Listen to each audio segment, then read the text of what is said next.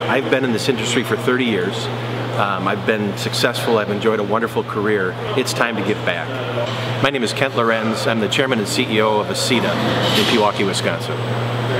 We are a robotic integration company, really specializing in the industrial manufacturing sector, but even more specifically in the metal manufacturing sector. We have to take the knowledge, whether it's welding or loading and unloading a machine tool or painting or sealing, and transfer that to the robot's control. The robot then does that same thing over and over again, which is terrific, but we still need that skilled technician, that skilled engineer to transfer that knowledge into a very automated process that's repeatable, and really that's the future manufacturing.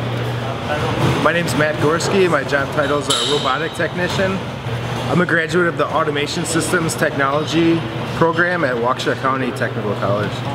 I was looking for something that that challenged me, that I could grow in, a position where I needed to continue my training and wasn't a repetitive job, and something that I enjoyed. Manufacturing today is high tech. We use robots, we use automation, we use computer-controlled machine tools, we use computer-controlled processes. The people that are on the manufacturing floor are skilled workers and generally well-educated, but even more important, educated for life.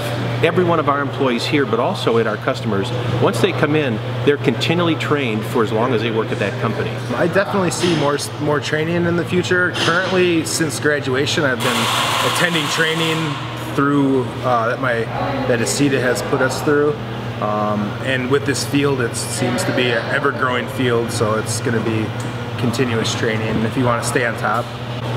As a person's career progresses, they generally get more and more skilled in certain aspects of that, to the point where they start as a generalist and end up being an expert. And that comes with a lot of training and a lot of ongoing education, because technology changes very rapidly, and again, we believe in lifelong learning in our company. You know, manufacturing is the backbone that really built this country, and certainly has built Wisconsin.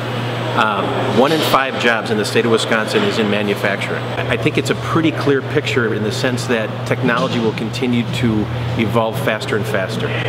I think we also would agree that Wisconsin will continue to grow.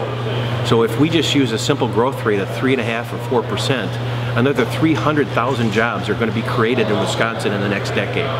We don't have enough skilled workers today to fill that need. In the areas of CNC machining, welding, electricians, mechanical assembly, all those positions are really, we hire out of the tech college system, and it ensures the success of manufacturing in the future.